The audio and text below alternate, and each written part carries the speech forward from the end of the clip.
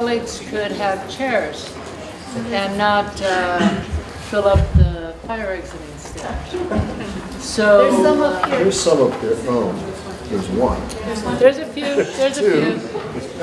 I know it doesn't work in all cases, but That's actually good. Thank you.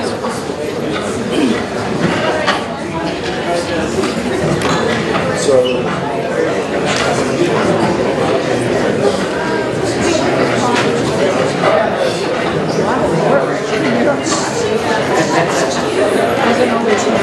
How are you?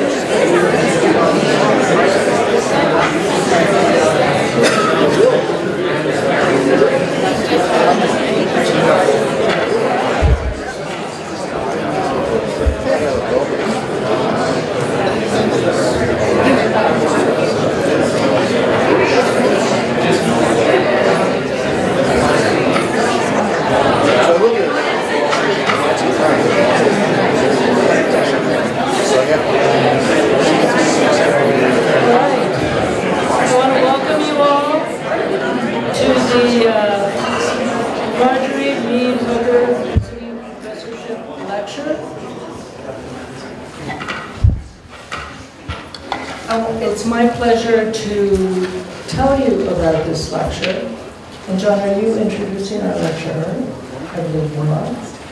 So my role is to simply tell you about this professorship. It's a particularly important lectureship to me because I had the pleasure of knowing Van Doren Hooker, who endowed this professorship. He was the campus architect for many years, and in fact, his wife, Marjorie Mead Hooker, and he went to UT Austin and started one of those very early modern furniture stores in the early 50s, you know, the furniture that we all covet now and pay large amounts of money for. They started one of those in Austin when they were architecture students together. And of course, as he said, immediately went broke, right? So he was a wonderful guy. He loved architecture. His whole family loved architecture. His children are all engaged in architecture and design. And Marjorie was one of the first women licensed in New Mexico as well, something that he was very, very proud of. And so he felt that it seemed only appropriate that he endow a lecture that focused on architecture and women in architecture at UNM, at the School of Architecture and Planning. And so it was very sweet when he did this. It meant a lot to us, and it always allows us to bring in a very, very good architect. And John will tell you about the architect that we have now, whose practice is in Los Angeles and has been there for a while, and they've established themselves and grown into an amazing design practice, which is no wonder, actually, when you look at the principal partners. So with that, I'm going to turn this over to John.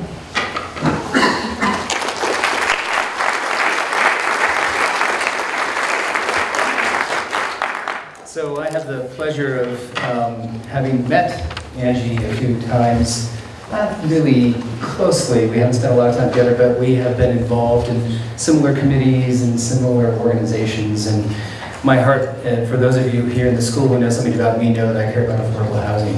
And I particularly like it when it's well-designed affordable housing. So this is something that Brooks and Scarpa does. The partnership includes actually 3 partners. Angie, who is here with us tonight. There are 2 other partners, Larry Scarpa, who will be joining the 603 studio later this semester and participating in reviews with them. And then Jeff Huber is going to be here as well and doing reviews with the 603 students. So, but I'm here to introduce Angie, because they're not here, you're here. So she's the managing principal at Brooks and Scarpa. She's FAIA and supervises all the office operations. And I love this sentence here in this bio. She acts as the office central hub directing project flow and tempo through an exacting operations approach. She describes with the phrase accuracy, neatness, and concentration. I love that. She sets a high standard. It's great. She is recognized as a leader nationally and internationally in the field of environmental and sustainable design and construction. She has pioneered more holistic ways of delivering affordable housing, sustainable architecture, and advances in social equity. She's been practicing since 1991 and is responsible for firm development in the area of housing and policy, leading the firm's sustainable initiatives and overall management. This is the last thing I'm going to say here because I like this little phrase here too. She's a powerful advocate for the rich, multivalent impact of good design. Ms. Brooks sees architecture as an instrument for the triple bottom line and the delivery vehicle for space that encourages occupants to flourish. Welcome.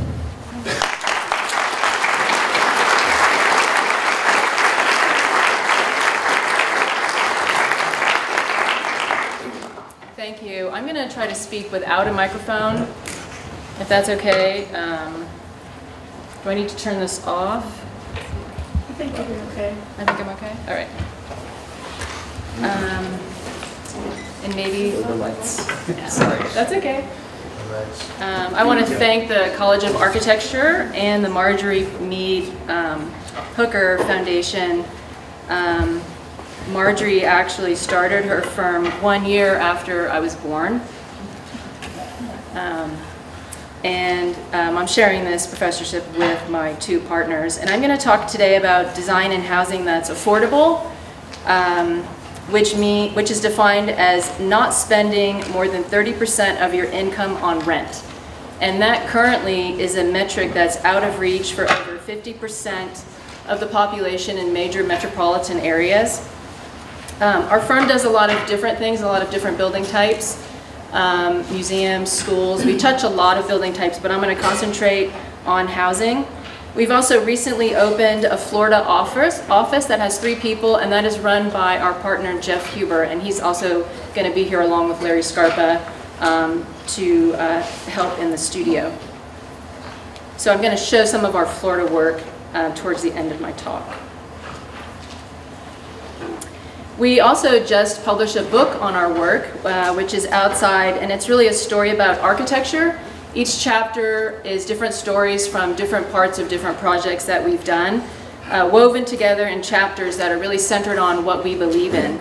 And this presentation is also a story. It sort of follows the sort of history of our office.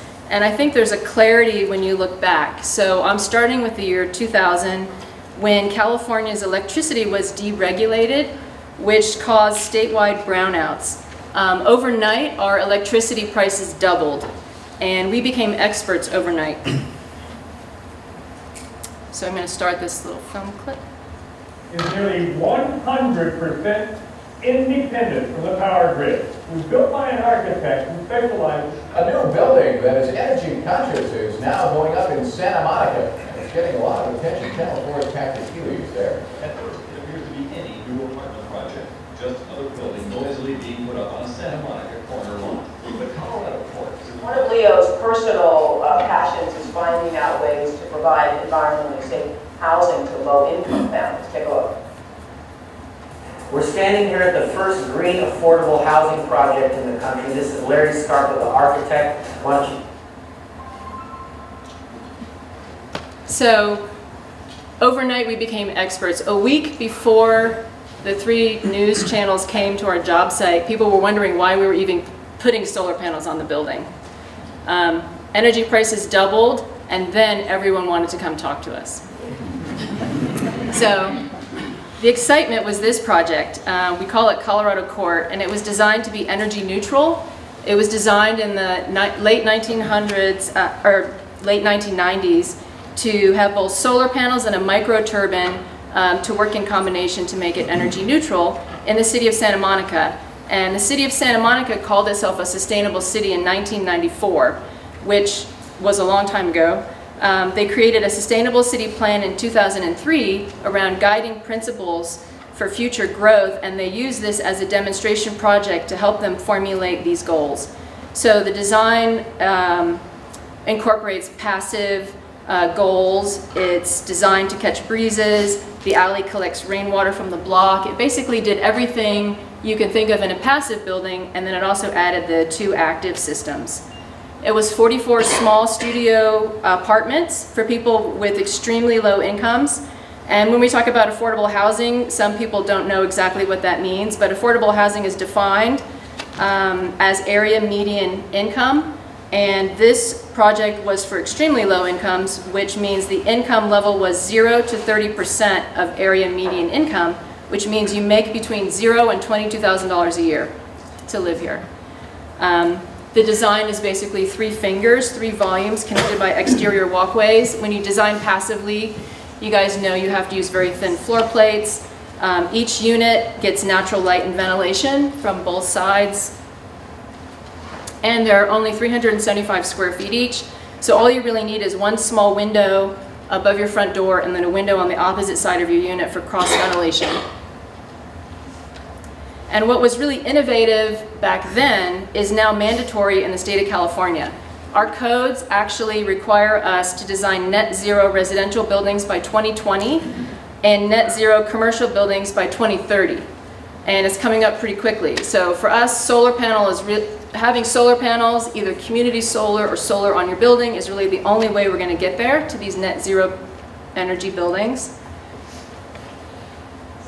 But buildings of this type generally suffer from a lack of really nice materials, so we're always fighting against budgets. And for us, the solar panels gave this project sort of a sense of dignity. They added a really nice material that normally you wouldn't get. During the course of construction on this project, we actually had to get state legislation changed to allow projects of this type to be built. And you'll see on some of the slides of our projects, I actually have the tag for the density of the project, which is housing units per acre, and that allows me to kind of visually show you what the density looks like, and density can be beautiful. There's a link between density and livability. For this project, the structure and materials were very simple and inexpensive, and we always try to do more than one thing with our materials. The walkways actually shade the southern side of the building. The stair structure holds the solar panels. The roof water actually drains through the stair structure. And the solar panels also shade the walkway, but also let filtered sunlight through them. There's no need for air conditioning in this building, and there's very little heat. There's very little space for the car, not required here. It's right near light rail in Santa Monica and bus stops. And for us, solar panel makes a lot of sense. I think probably here it makes a lot of sense as well. In LA, it's sunny only about 360 days of the year. So I'm not sure why not everyone is doing it. And this is a picture that we took outside of our old office, out the back door. We had no idea what was going on, but we knew that he was probably operating a power tool or something back here, but the solar panel was the power for the power tool or whatever was happening behind that door. And we also know that in this country, when people talk about solar panel, we sometimes, not so much now, but 20 years ago, people used to say, oh, solar is just so expensive, why are you guys doing that? Well, solar is not expensive if you have no energy grid, which is why you'll see it in third world countries. This one's being used to transport refrigerated medicine in the desert. So for me, it's sort of all relative, but the cost of solar has gone way down. For this building, it gave sort of a sense of richness that we wouldn't get with projects of this type. And this building was finished 18 years ago at a cost of $142 a square foot. But even with all the great things that are embodied in this building, we really feel like it still doesn't address the street well enough. The ground floor is essentially a blank wall or a fence because the zoning in this area does not require pedestrian use on the ground floor. It should really have a better connection to the street.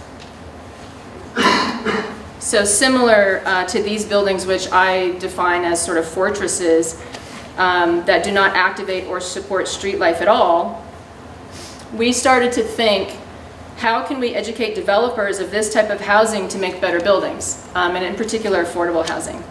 We realized that we had to meet them early to talk about design principles, and we had to advocate for better public policy and zoning. And this is an image from the Affordable Housing Design Leadership Institute, which is a nonprofit that runs a program through enterprise community partners. And it was founded by 3 people who are architects, Larry Scarpa, my partner, Katie Swenson, who works for Enterprise, and Maurice Cox. It's based on the Mayor's Institute of City Design, if any of you have been a part of that. And developers meet with the design team to work through issues, and then they go back to actually finish their projects, and they're affordable housing developers. The summit occurs every year, and every year a report is provided on the projects. I think it's been going on for about 5 or 6 years, and a lot of developers have said the experience has really helped them make better buildings. Developers essentially get, over the course of 1 or 2 days, a mini PhD in how to design well. And after a few years, they started to develop a toolkit for developers. And the program is growing every year. And last year, it won the National Collaborative Achievement Award from the AIA. And unfortunately, this is from 2004, but unfortunately, more and more people cannot afford housing. Used to be, if you worked, you could get ahead, but now we have a term called the working poor, and we know that housing is getting more and more out of reach for everyone. We also know that population is increasing, and particularly in LA, our housing is not keeping up with the need. And this is a statistic that was published, I think, about 10 years ago, which predicted that the negative vacancy rate was going to be huge. And what we've discovered is that our negative vacancy rate in Los Angeles is now starting to correspond with our homelessness problem. So good density is needed. These are planning charrettes that we held to visualize good neighborhood density, to explain to politicians and developers and policymakers how to actually make good density. Because the people in Los Angeles hate 2 things when you go to community meetings. They hate sprawl and they hate density.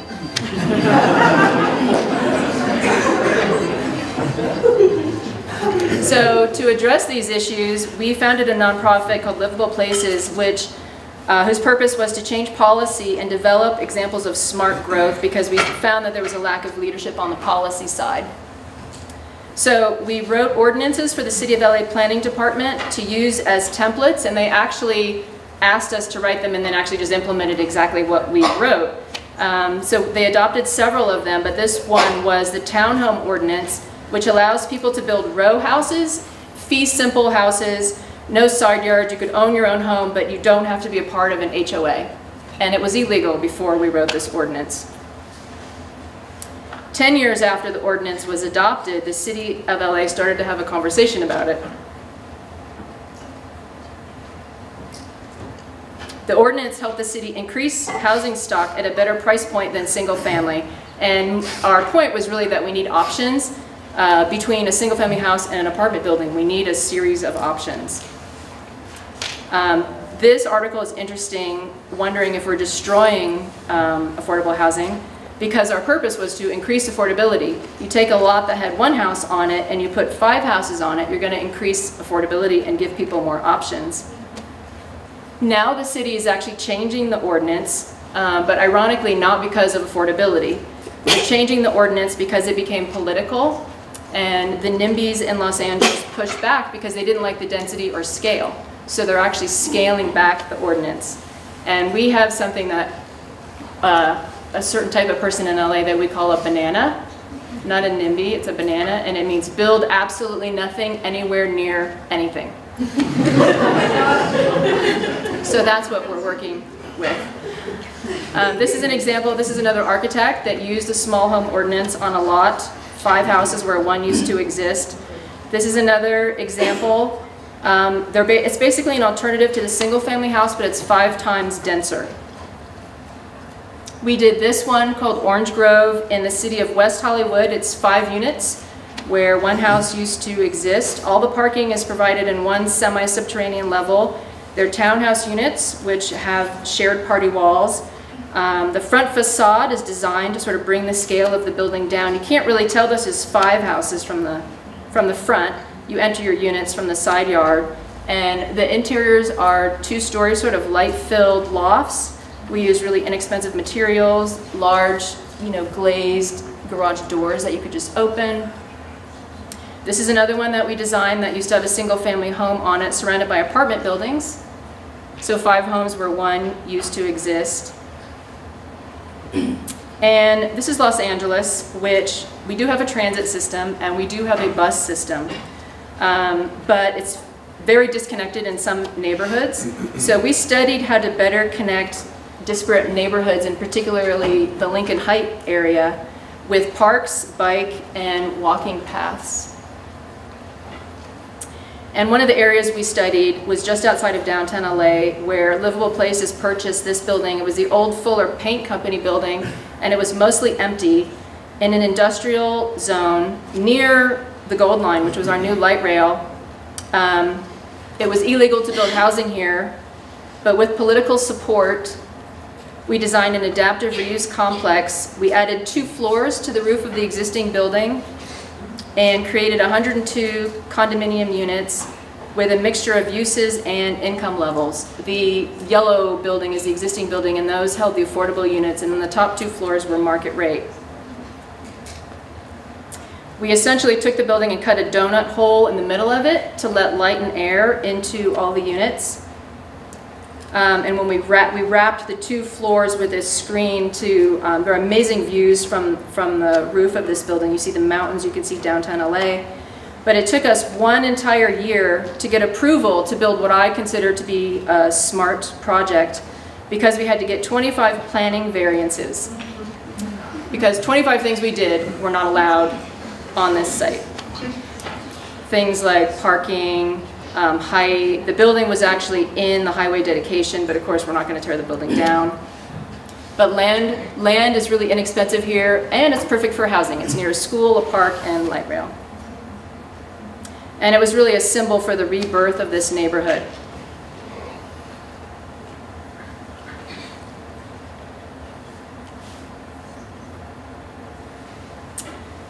I also believe to create beautiful, sustainable buildings, building codes need to change. The bottom really needs to come up. And California has been a leader in implementing really strong codes that I think have had real effect in the last few years. And I thank we call him the Governator. I liked him as the Terminator, but I also think he did something that's really amazing. When Arnold Schwarzenegger was our governor, he implemented AB 32, which is the state of California's long-term approach to addressing climate change in California. We've always had Title 24, which is our energy code, and it's the main reason California's per capita electrical use has remained flat over the last 40 years, while the rest of the country's use has continued to rise. But we knew that that wasn't enough. So Schwarzenegger signed a bill which would cut greenhouse gas emissions 25% by 2020 to combat global warming. We recently discovered that California actually met those targets in 2016, which is 4 years ahead of schedule. So we now have something called SB 32, which is our state requirement that more than doubles the current rate of reducing emissions by 2030. So we're on track, but it takes political will at the state level. But when we design buildings, our design always stems from the climate of the region where the building exists. I went to the University of Florida, and my partner did as well, and they used to tell us it was something called regionalism. People didn't actually call it sustainability back then, but it was something that architects had to do just as a matter of course.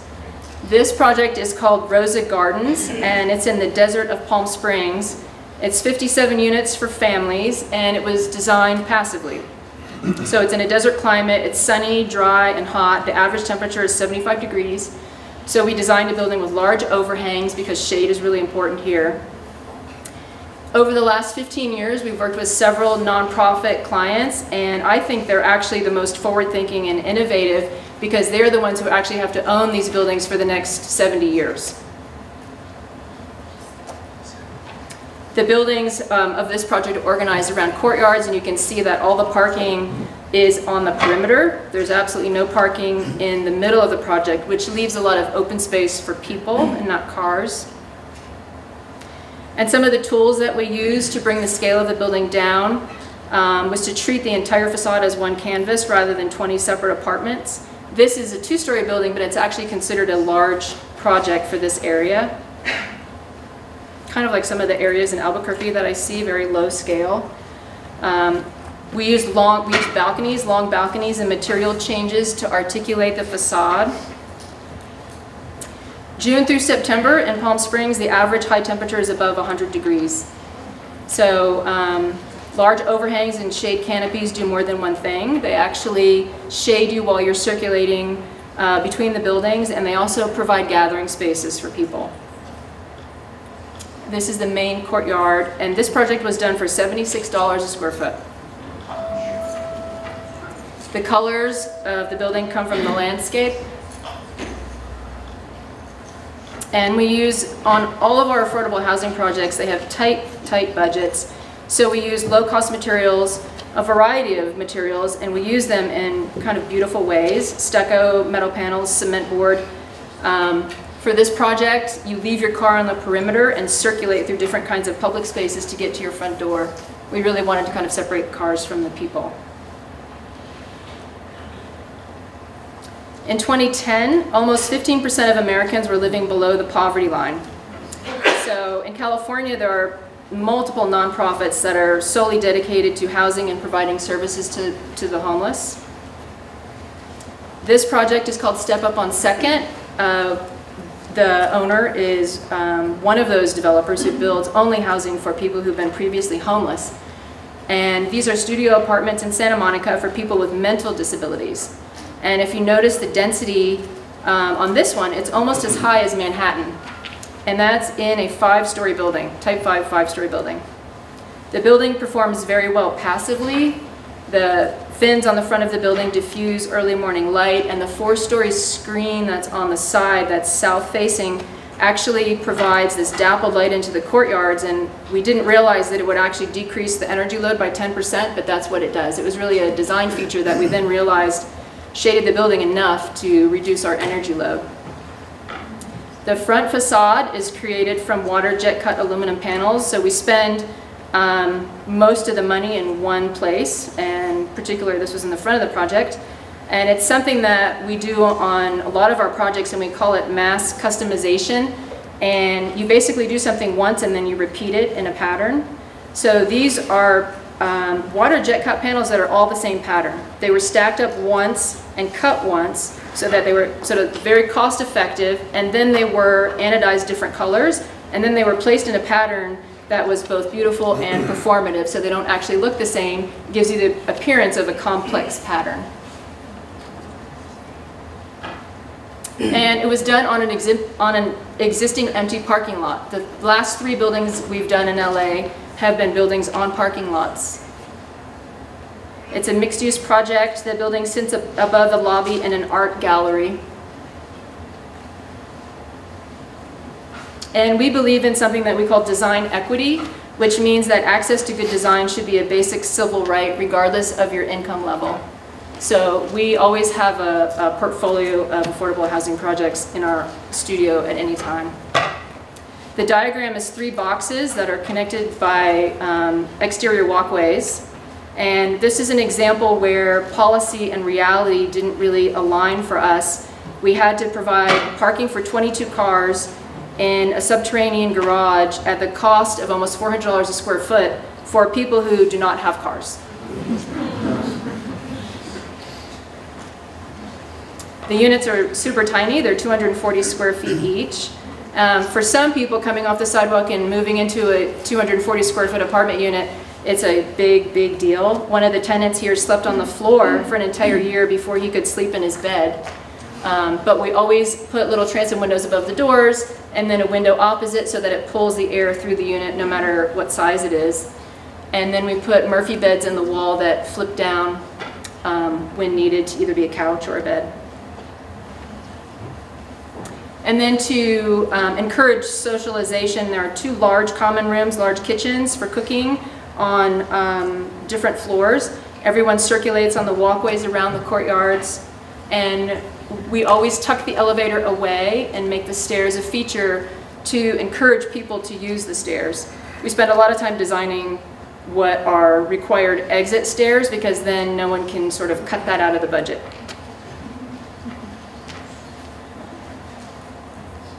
And these are the 2 large kind of community rooms that look out into the main courtyard, and the 4-story screen.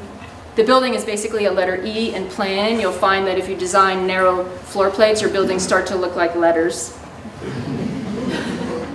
That's how we used to design buildings 100 years ago. This is another project in Santa Monica on a sloping urban site, 200 feet long. And the challenge for us was how to transition from a 12-story hotel to a 2-story building at the other side of our property. Our height limit was 35 feet. So we wanted to create some kind of street wall, because this is Pico Boulevard in downtown Santa Monica, if you know it. It's a very busy urban boulevard. But we also wanted to provide some open space and privacy for the families that live here. So we pushed the volume to the side yard setbacks and then created this frame that became a threshold to enter a private courtyard. As you move through the frame, you enter this kind of secondary courtyard. The density is a little bit lower than the other projects I showed, because the units are much larger. These are 2 and 3 bedroom family apartments. And then we covered the courtyard with a shade fabric, so that the people who were in the hotel had something nice to see as they looked over our building onto the sort of sea beyond. But most of our projects are designed around courtyards, you know, so courtyard housing has been around for a long time, and there's a reason why that typology really works. We use inexpensive materials. There's no air conditioning in this project. But the site slopes 10 feet from one side to the other. So we sort of split the difference for the main courtyard. And we provided sort of openings through the building volumes to allow light and ventilation into the courtyard. And then we've done this little trick in a couple of projects, which is that if you only have 1 level of subterranean parking, you can actually open up that level and then plant trees in your lower level, and they actually grow up through your courtyard. It makes the courtyard really it doesn't cost any extra money, and then it makes your courtyard just really nice, inviting space, and it encourages people to actually use the stair, and the elevator is tucked back behind. And this is the community room with the green roof, just typical sliders that slide and allow the community room to open to the courtyard. In a few areas we used accent paint, but in all the other areas the material is no maintenance at all. The color is actually integral, so there's no paint needed except where you see a little bit of accent paint. And then the neighbors in the back wanted the building to look as good in the back as it was in the front, so we tried to do that for them. And this is the interior of one of the units. Each unit has cross ventilation, no AC, and we did this for $168 a square foot, and this achieved LEED Platinum also. So in Los Angeles, homelessness has increased 75% in the last 6 years. And I think we've been the homeless capital of the country for a while, but in the last few years it's gotten really worse locally. So the next 2 projects I'm going to show you are for people who have been previously homeless. This is in Venice, California, and in Venice, California you'll find some of the smallest lots anywhere in the country. This parcel was 2 lots that were tied together. The total lot size is 80 feet by 116 feet. It's a 4-story building, 21 1-bedroom units, and it was conceived and planned very simply with 2 bars with an open space between them. The courtyard is on the 2nd floor, and a little driveway and a tiny parking garage tucked in the back of the site. And the site was so small that all of our required open space had to go on the roof next to the solar panels.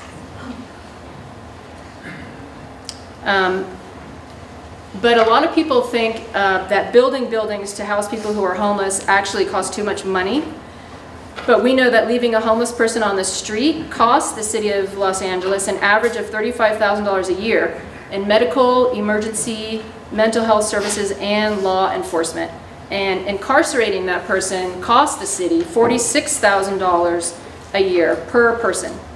So an investment of $10,000 can help that same person obtain housing, food, job training, and support services. So we know that it's actually cheaper for the city to house people and provide support than it is to leave people outside. Oh.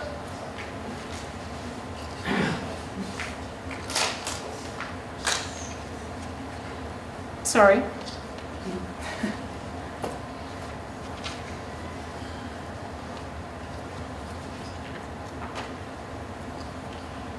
Let me get back to where I was.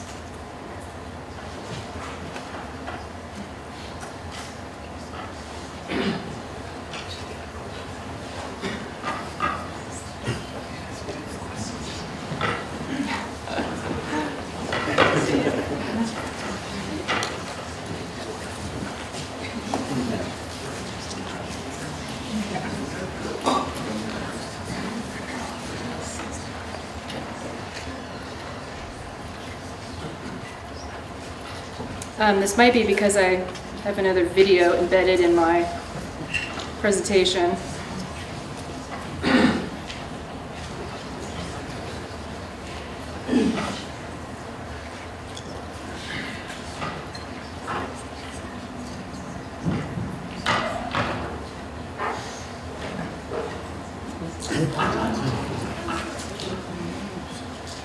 This has never happened to me before. I'm not sure what the problem is.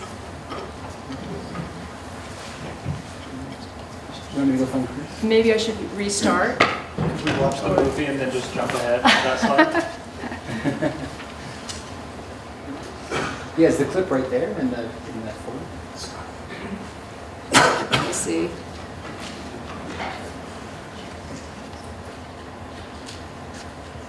It wasn't actually right at that spot. It was, I'm just going to skip it maybe.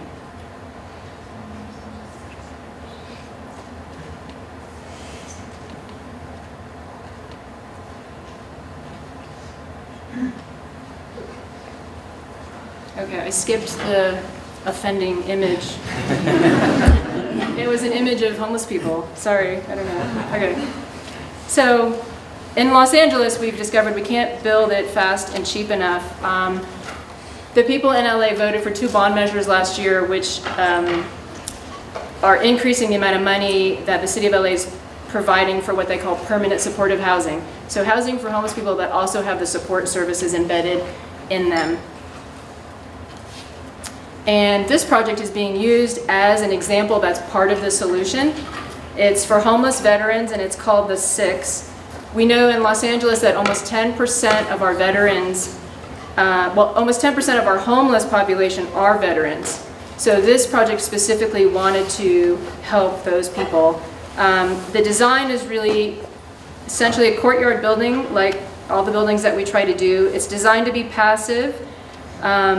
The open space is on the 2nd floor courtyard and on the roof, and there's solar on the roof. And I put on the screen our predicted energy use intensity. I don't know how many of you know that energy use intensity is really sort of tracking how much energy you predict your building's going to use. After you're done and the building's in operation for a year, you go back out and you look and you figure out what your EUI really is, so your actual energy use intensity. And the idea is to actually start getting those numbers really down. So our predicted energy use intensity is 48, which is 40% better than a typical apartment building of this type, and that's before we count the PV. So when the PV panels are on the roof, that should be much better. And we're verifying all of that with a post-occupancy study. But it takes about a year. After the project's built, we go back out and study how it's been working for a year. It's for the Skid Row Housing Trust. It's the first project they've done off of Skid Row. Skid Row is a place which has the largest concentration of homeless in the nation in Los Angeles. And this neighborhood was a neighborhood of large apartment buildings, so we sort of fit right in, even though we're a little bit larger than our neighbors. It's 52 studio units and 1-bedroom units really organized around this podium courtyard, which sits over the entry, computer lab, and support services, and then parking for some cars and bikes. The rec room has a large sliding door, so that opens onto the courtyard, and the stepped planter in the front of the building was meant to really sort of connect the building to the street. We had meetings with their building committee, and their building committee is made up of people who were previously homeless. We thought they wanted sort of a grand stair in the front of their project which physically connected them to the street. And after meeting with them, we realized that they wanted to be physically separate from the street but visually connected. So we changed the design of the front of the building to do that. The density is 153 units per acre, which is still pretty high, but all the units have cross ventilation, and we treated the building sort of as a study in scale. Rather than a solid and defensive looking front with a lot of tiny punched windows, we spent a lot of time looking at the front of the building and how it would appear on the street, and we wanted you to actually see the open space, the courtyard. So we spanned the 5th floor with the units. So the scale of what is actually the tallest building on the block is actually appears smaller and is a lot more open. This is the kitchen, living room, rec room on the 2nd floor. The art was provided pro bono by a local art gallery. And by framing the courtyard with the portion of the building on the 5th floor, we were able to make it appear a little bit less defensive, more inviting, but when you're sitting in the courtyard, you actually feel like you're protected from the street. And the project had to be 35% better than the average building on the energy side. And the only way we can get there is to design a building passively to begin with, which reduces the mechanical load of the building, and then add a little bit of solar or hot water solar panels. Most people walk to this building, so we wanted a strong connection through the design to the street. This is the entry, the little computer lab on the right-hand side. And then some of the open spaces on the roof, and we created these sculptural forms which actually hide the kitchen exhaust as it goes up through the roof. And it subdivides the roof into smaller spaces. The tenants have edible gardens on the roof, and there's amazing views of downtown LA. But there's really a direct correlation between ceiling height, height of your window, and amount of natural light that gets in the space. These are 2 tenants on the right-hand side that were featured in the AIA's Look Up Film Challenge. I think it was last year or the year before. It actually won. So I'm going to play a clip of that for you. We've become a culture that ignores people and looks the other way. Our homeless problem, especially in Los Angeles, is so large now that it's almost untenable. There's a lot of suffering that goes on. If you're not ready to live in the streets, it gets pretty profound. I've known Mike for a long time, and this is really our first collaboration. The name of this project is the 6. In military terms, it means I've got your back. And really, Mike is the 6 for homeless people. I think I was one of the first people who had keys, and I thought I was dreaming. And I came and looked, it was empty. I was like, whose house is this? They said, yours. I got a radio, a microwave, a crock pot. Good design is not what something looks like, but what it is like, meaning how you experience it. Breaking stereotypes of the homeless goes back to design. It says something. It says we care about you. Good design is part of the healing. A little bit like Frank Sinatra, if you can do it here, you can do it anywhere. Whatever we make here, whatever buildings we build here, they're part of the larger fabric that defines our cities.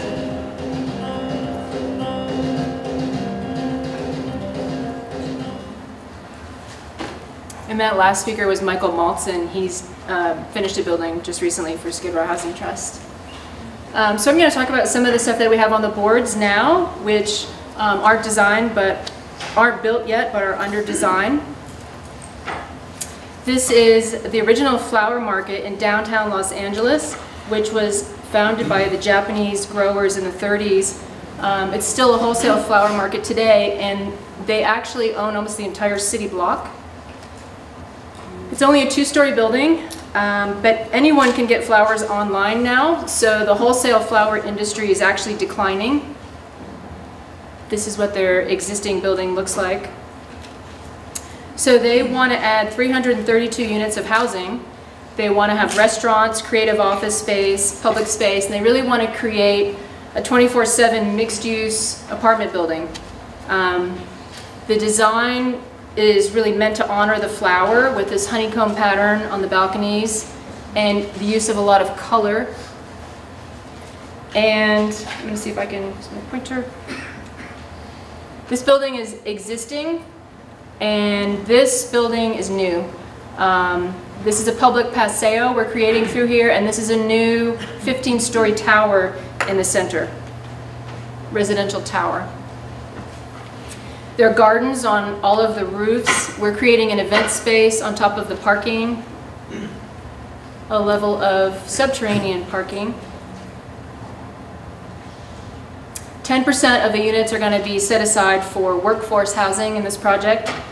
And when we design bigger buildings such as this, we look for ways to really create complexity through simple means.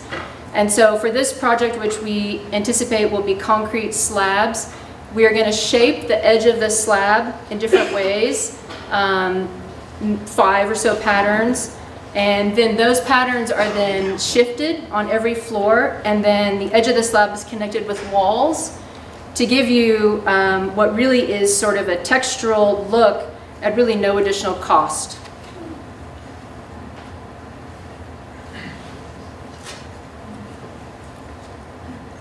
This is in an industrial area of Los Angeles where currently it's illegal to build housing. So we've been in what they call an entitlement phase for almost 2 years now to get approval from the city to build the housing on this parcel. The entry to the residential tower is through here. This is the existing building, which is going to be covered with a flower mural where the wholesale market will be. This is the entry to the living tower or residential tower here. And this is the new sort of restaurant side with parking, and then some townhouse units and a garden up here. And that's looking down into the public paseo. The blocks in Los Angeles are 300 feet, 150 feet by 300 feet, and the zoning code says you're not allowed to have 300 feet of a wall. So you have to have a public paseo where the public can actually pass through the block. They don't have to walk more than 150 feet by a solid wall. So this is private space that is going to be open for the public. They can close it at night with a gate, but then they have to open it during the day, and it has to be at least 50% open to the sky. This is a small project we're doing in Venice, California, 35 units for homeless people over the nonprofit's headquarters. It's again the same courtyard typology with the front of the building that steps down with planters so that you don't have to look at the guardrail in front of the courtyard. Create sort of a semi-public space. And then we're working in Florida creating affordable homes for the city of Delray Beach. These are images of the typical suburb that exists there now. And we looked at the block and we tried to investigate the best ways to use available open space in what is essentially a suburban kind of land by orienting the homes more inward and creating a tiered set of open space from public to semi-public to private to basically give more spaces for people, less spaces for the car. So these are some of the houses. We're eliminating the fences between the houses. We're using inexpensive materials like cement board to filter the light and provide a bit of privacy on people's patios. And these are all affordable for the city of Delray Beach. And then I'm going to end with some of our work on sea level rise. We're working with the city of Fort Lauderdale because most of us know that climate change is already here and cities are already having to deal with the effects of climate change. And we also know that low-income communities are at a disadvantage because they have very little ability to bounce back after a disaster. So because of that, it's actually affecting all of us. It's affecting our economy, our way of life, and our ability to really prepare for the future. This is, Yeah, an image from the East Coast. Cities have been flooding in some areas of the East Coast since 1970. Chronic inundation is defined as flooding that occurs about every other week, which is 26 times per year on more than 10% of your neighborhood's land. And I think New Orleans is the only city that meets that criteria right now. But big cities are starting to invest in studies and programs that help them mitigate these issues because the effects of it are already here. This is Boston, Massachusetts, which sees flooding like this periodically. And this is Fort Lauderdale, and they call it sunny day flooding. So the streets actually flood with salt water when it's not raining. When there's a king tide, the water from the sea actually operates in reverse and goes through the storm drain system and floods the streets. And that's a direct result of sea level rise. Before Hurricane Irma in 2017, this is what the city of Fort Lauderdale looked like, and the city just spent a lot of money to build this little seawall here. And then the hurricane came through and dumped 1 foot of sand on the street. So nature ignored what we just built. So this is sort of an example of a short-term Band-Aid solution, spending a lot of money and it really not working. Nearly half of the US population actually lives within 50 miles of the coast, including most major commercial, leisure, and import-export businesses. And it's commonly understood among the scientists that talk about this that at 1 foot of sea level rise, it could impact 20 feet of coastal land inland. 200 feet, sorry, inland. Our partner, Jeff, who actually lives in Fort Lauderdale, several years ago started a conversation with others to find solutions for communities that are adapting to this changing environment. And he's also teaching at Florida Atlantic University, and he started this work with his students in his design studio. This is an image from some of the teachers, doctors that are there of what would happen to the city of Fort Lauderdale with sea level rise. We're researching what would happen at varying heights of sea level rise, what would happen to the urban landscape. And this is actually the western side of Fort Lauderdale, which is actually lower than the side that actually faces the Atlantic. And you can see that it doesn't take much. With 3 feet, we'll permanently flood some parts of the city of Fort Lauderdale.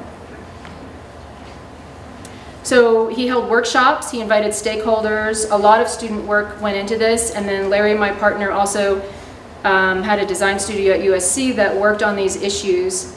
This is a map of Fort Lauderdale as it exists today. The city has always been really linked to water with this interconnected canal system. But it's only 3 feet above sea level. So it's actually the most vulnerable major city in South Florida. Over 50,000 houses and its entire downtown will be uninhabitable by 2100 with 6 feet of sea level rise if they don't do anything. This is what it's going to look like. And although Miami Beach is also vulnerable, Miami Beach has its assets that are actually out of immediate risk, but not the city of Fort Lauderdale.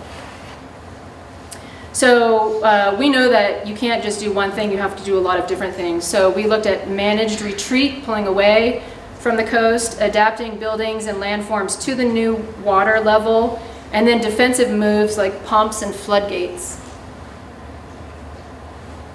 The ecology and the landscaping of the area is going to change, and so how to deal with that and bring back what was in the area before and learn from how nature used to actually mitigate the rising sea levels naturally. There are plants that actually transpire more waters than other plants that could actually help mitigate some of the flooding. Plants that live in salt water, not just fresh water. So we can develop a set of techniques for adaptation of the coastline, and it's called a soft coastal infrastructure to manage the rising sea. In Florida, there are actually freshwater reserves that are very close to the saltwater, and the issue is really how to protect the freshwater from the saltwater. So we're trying to undo some of the bad practices from the past. Florida has been overrun by tract housing developers who've actually poured a lot of concrete over everything, which has lowered Florida's water table, the freshwater water table. So from mechanical to biological, We have ideas that will replenish the aquifer, naturally clean stormwater, and protect the freshwater supplies. And then the most radical scenario is really adjusting land and readjusting where you put buildings, where you have density, creating barrier islands, creating new building typologies, obviously new zoning, new recreational possibilities, basically in a community that's going to have to celebrate the water in the future.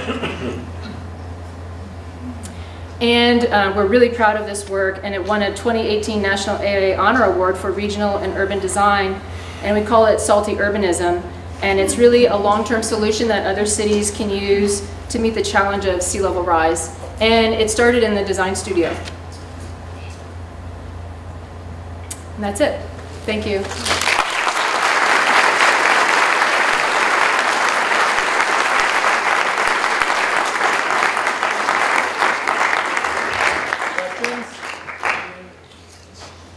Questions, anybody?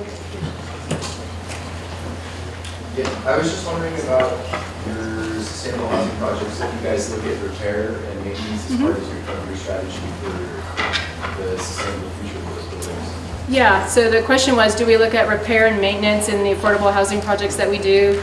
And that's a really good question, because we know that none of the nonprofits that we work with have big maintenance facilities or people who actually do any of the maintenance. So we use materials that don't need to be maintained at all. So if we use concrete, it's natural concrete. If we use stucco, it has an integral pigment in it. So if you see any building of ours that's stucco, that's a color, or even if it's white, it's a pigment. None of it's ever painted. We try to use paint really sparingly.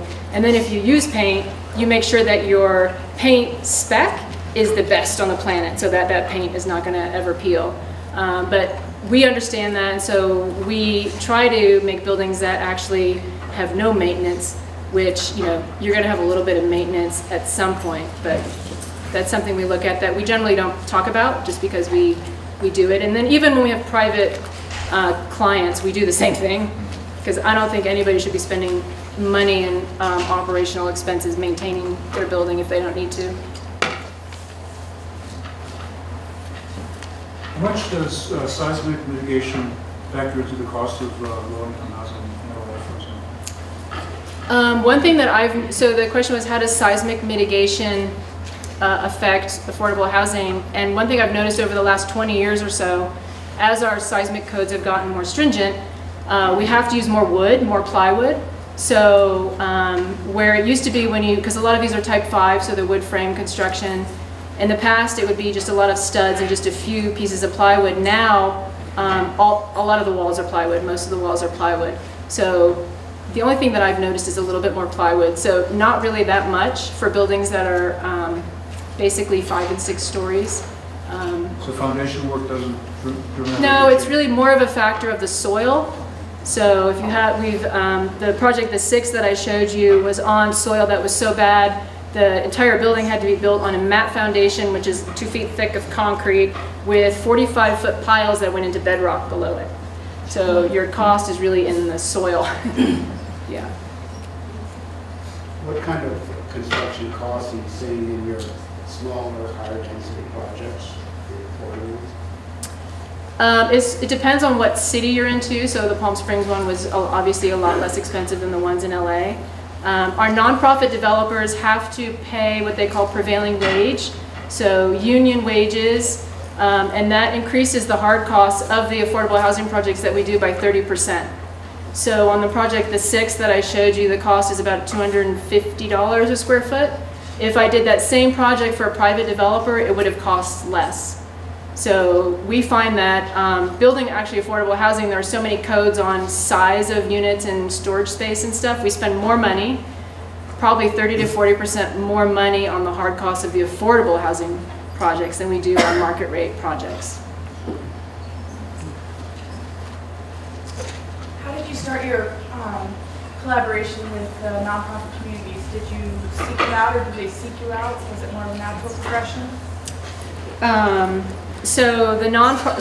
When I graduated from SciArc in 1991, I didn't want to work in a traditional office. I wanted to learn about development. So I went to the nonprofit, the only nonprofit in Los Angeles that had architects and developers on staff, and they weren't hiring at the time, but that was where I really wanted to work. So coincidentally, someone was working there who I had known from school, and she told me that she was leaving in a couple weeks. So I went in and learned the computer system at night, and then when she left, they hired me. They said, oh, okay, we'll hire her, so that they didn't have to go out and interview anybody else. I don't know. So that's how I got my job, working at a nonprofit, and I spent three or four years there, and I learned a lot about development, and I met a lot of the nonprofit executive directors of a lot of the nonprofits. So I've always kept them as friends of mine as well, and when we founded Livable Places, they actually were on the board of Livable Places. So they've always been friends of ours. We've, in the past, it's taken time for them to hire us to do work. Now I find that they're my repeat clients. So there's 3 nonprofits that actually we work with, and they just call us up and say, we're ready for you to do this project with us. You know, we don't have to interview for them at all. But it's taken 15 years, yeah, to get to that point. Thank you. Yeah, a lot of really good work here. You mentioned a number of legal barriers to doing these kind of affordable housing projects.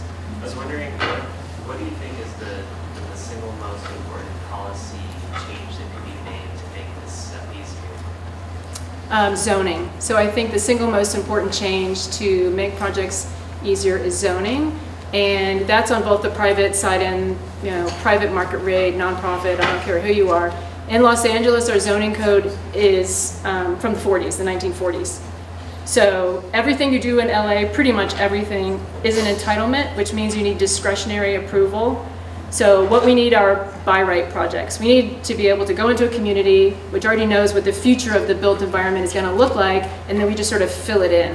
What we don't need is what we have now, which is we want to build 5 stories here. We have to go through 10 community meetings. We have to get approval from the neighborhood council, which is next week. I have to get approval for the one I showed you in Venice. The land use and planning committee of the neighborhood council, then the neighborhood council, then the planning commission of the city, then the city council member. So it's a Byzantine process in the city, and I think the single most important thing that would get more of these built is zoning. And our mayor has said, the homelessness problem is a crisis, and he doesn't know how to do it, how to, make it better. And I continually say when I talk to people, it's zoning, it's zoning, it's zoning, and everyone's like, oh, that's gonna cost a lot of money, it's gonna be $10 million to redo our zoning, and we're already started at Angie, but I've lived in LA for almost 30 years, and it's been zoning for the last 30 years, so I know that cities can do it, and I know it doesn't need to take 30 years, it's just political will. So we have a political system which is not a strong mayor. The mayor's voice is the same as all the city council members, and the city council members have about 100,000 people under them, their neighborhood, so they're like kind of mini mayors, so to speak. So they really like the fact that you have to go ask them to build in their communities. So they like to keep the status quo the way it is. It's it's really just political will. That's my opinion. So on the donut project, you had said that you had 25 variances to get through. When you learned of that challenge, were you guys disheartened or were you invigorated? Yeah, so the question was on the Fuller Lofts project, the yellow existing building that we cut a donut hole in the middle of, were we disheartened when we realized we had to go through 25 variances to get it built? And the answer is we didn't, because we came at it was through the nonprofit that we started, and we wanted to use it as an example.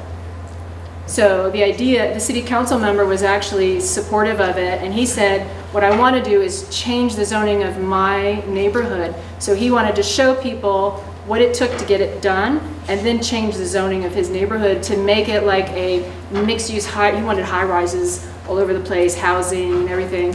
But the length of time it took to get that project done, he termed out, and then there was a new council member, and then zoning never changed, So it's taken way more time than I thought when I started practicing 15 years ago. Doing these types of projects, it's taken a lot longer to actually get the policy part of it to change. So if any of you have any interest at all in becoming politicians or policymakers, I would encourage you to go to LA. Or stay here. or stay here. Because we need help. I mean, so in terms of like the Skid Row project, how do you have a building that also involves community integration so that it doesn't become like an isolated oasis? How you mean? How do we connect with the community? Right. Mm-hmm. So depending on the client, it's done different ways. Some clients, well, most of the nonprofit clients that we have their own supporters, and so they will have community meetings, and their supporters will also come to the meeting. Because what happens 100% of the time when you build affordable housing is that people come to the meetings not wanting poor people to live in their neighborhood. And I don't care what income level the neighborhood is, no one wants affordable housing in their neighborhood because of the type of people who live there. So some of the nonprofit clients that we work with use design as a political tool. They actually say we only hire good designers because we don't want the discussion to be about the design, because that's what people can say, oh, I don't like that building, it's ugly. If they can say, I love the building, it's beautiful, then they don't really have another argument. They can't say, I don't want poor people in my neighborhood, you know, they don't have anything else to talk about.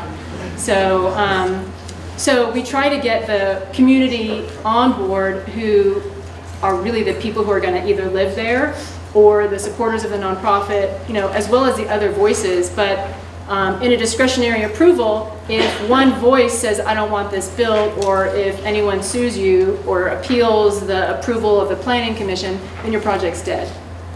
So it allows any voice to stop a project for any reason, the discretionary process. You mentioned that your firm had like helped with some state level laws.